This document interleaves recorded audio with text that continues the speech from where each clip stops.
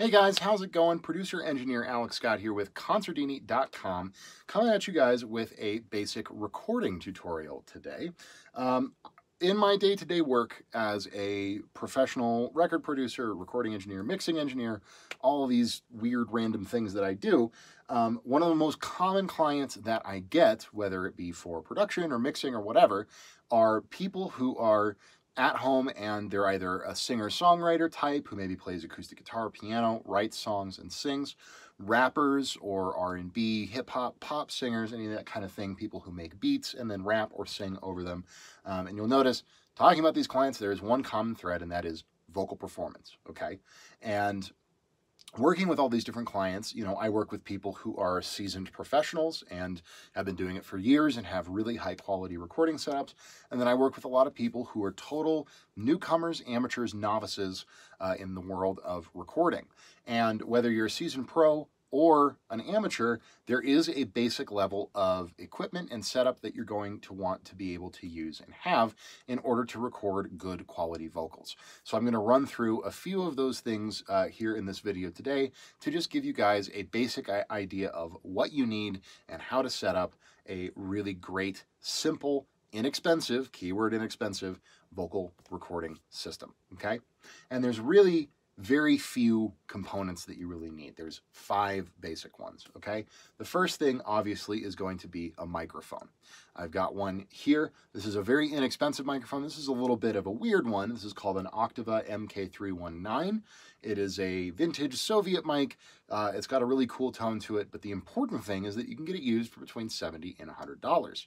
Really good sounding little mic. It sounds a bit different than a lot of other microphones because it is an older mic, and just the way that they've designed it, it has kind of a dark vintage sound to it.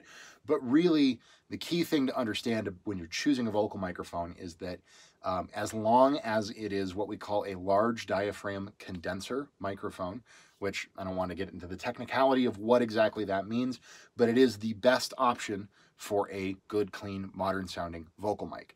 You can find large diaphragm condensers at Guitar Center for as little as $50. A great starter one is the MXL 990. It has a very modern, clean sound. If you have a little bit more to invest, I always recommend the Rode NT1A, okay? It's a silver guy, and it comes with some really great accessories as well. That one usually you can find for around $200 new. But again, you don't have to spend thousands and thousands and thousands of dollars on a mic.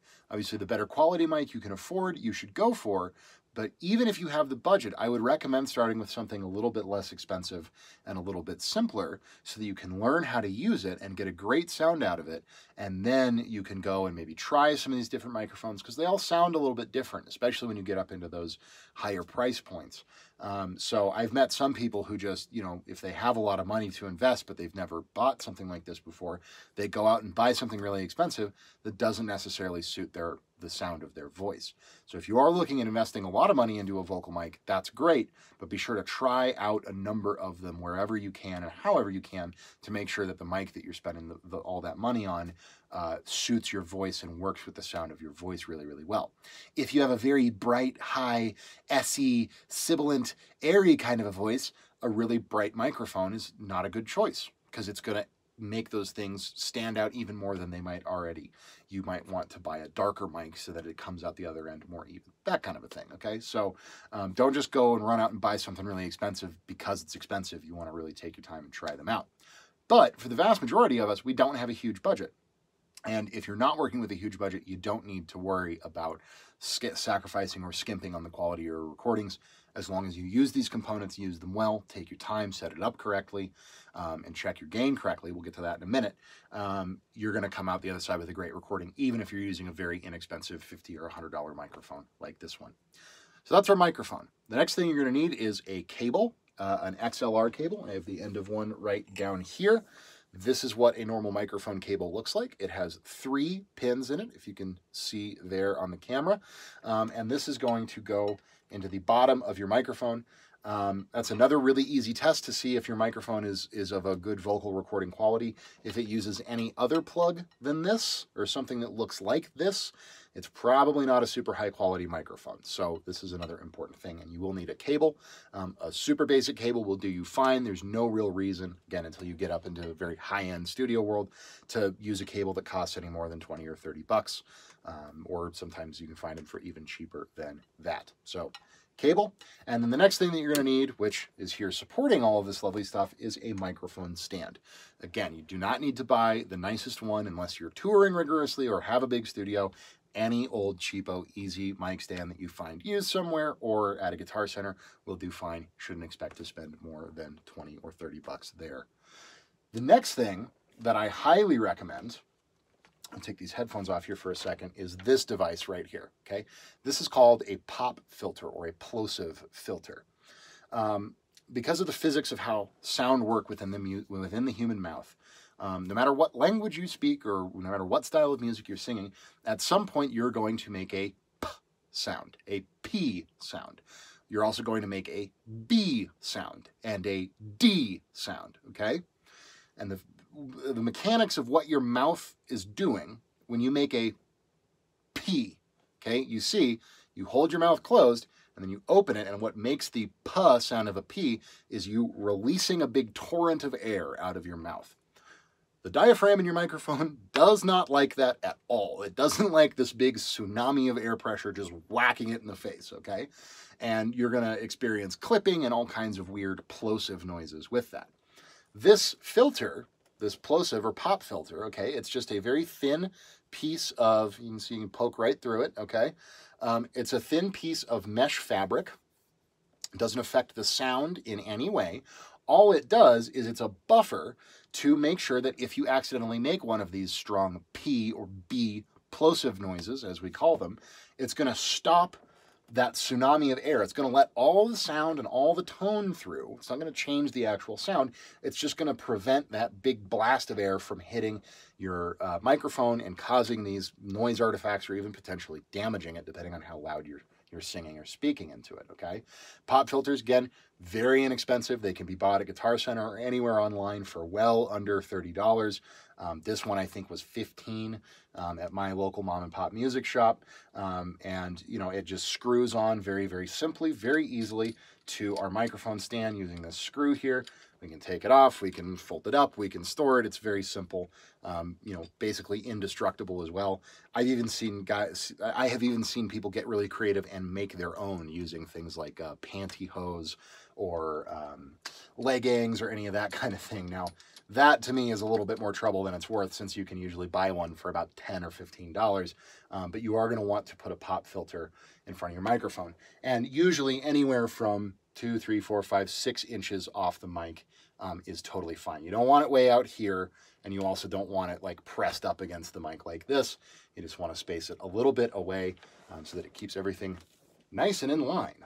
Okay, now the last thing that you're going to want is a decent pair, not an expensive pair, not a crazy pair, just a decent pair of headphones, specifically over the ear, what we call closed back headphones. Okay, so there's a hard plastic shell over this headphone that keeps all the sound inside. So when I put them on, obviously you guys aren't me, so you can't hear it, but it deadens all the sound outside in the room. Okay, and it also prevents anything I'm listening to in the headphones from coming out and being picked up by the microphone. So as I'm singing along to my song, the microphone can only hear me. It doesn't hear anything spilling out of the sides of the headphones, and I can hear very, very clearly everything that I need to in the headphones.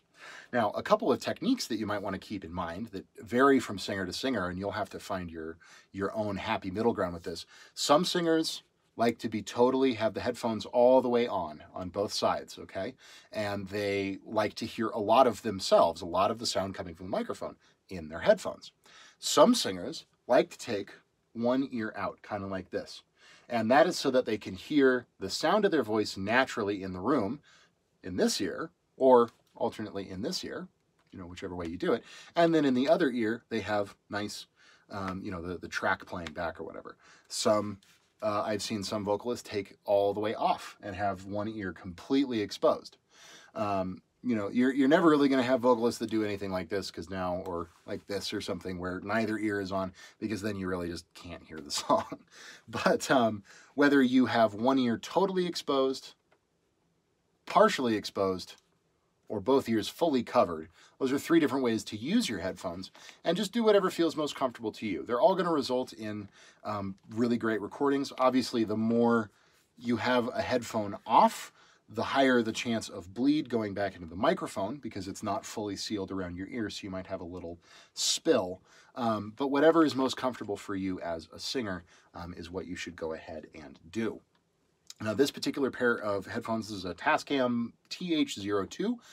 Again, I paid about 15 bucks for these on Amazon, I think, or something like that, and totally fine headphones. You know, you don't need them to sound amazing. You want them to sound as good as you can afford, but the more important thing is that they have this closed back design so that no sound leaks from inside to out or outside to in. They have good isolation to them, as we would say. And that's pretty much it. So now when you start to actually sit down to record, the main thing that you're going to be worried about from there is simply the gain on your preamp. Okay, we have another video on the channel that talks all about preamps, what they are, how they work, and why you don't necessarily need to buy a very expensive one. But if you were watching this video, I'm assuming you at least have some kind of audio interface, right? A box that you plug into your computer that lets you record, and you can plug a microphone into it. Well, those boxes have preamps built into them, and you'll usually have a little knob that says gain on it, and that's going to control your recording volume. And the only thing you want to worry about in terms of that and setting that up is that basically, as a general rule of thumb, quieter is better. You don't want it to be insanely quiet, but a really easy way to do it is to grab your gain knob. We'll just pretend this knob right here is my gain knob on the preamp, and sing into your microphone at whatever volume you're going to be singing, whatever the loudest you feel. So if I'm going to sing up here and this is the loudest, keep doing that. Turn your knob up until basically you have a good amount of signal. You're in the green on, you know, whether you're in your recording program or whatever, it'll show you on a little meter, right? The little, all the green lights that light up when there's sound in a row. You want that in the green, but you never ever want to see red. That's the most important thing, because red means that you are peaking or clipping or distorting, which means that it's too loud, basically, and the system can't handle it, so you start to get that really nasty distortion sound.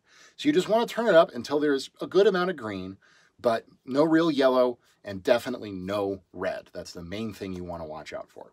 And it's really as simple as that. And then from there, once you've got your recording done, we could go into talking about editing and effects and mixing and all this kind of stuff, but we'll save those for other videos. Again, the main purpose here is just to get you guys acquainted with the basic equipment that you're going to need to record a vocal, how to get it set up, plugged in, all that kind of stuff, and get you on your way to some great first recordings. But what thoughts do you guys have on the matter? What are some of your favorite beginner vocal mics or favorite headphones, or any other tips or tricks that you have for beginning people who are just starting their journey in recording their own vocals? Definitely let us know in the comments down below. We always appreciate hearing from you guys. Again, my name is Alex Scott with Consordini.com. Hopefully you guys have found this video helpful in getting your first vocal recording set up, and we will see you in the next video.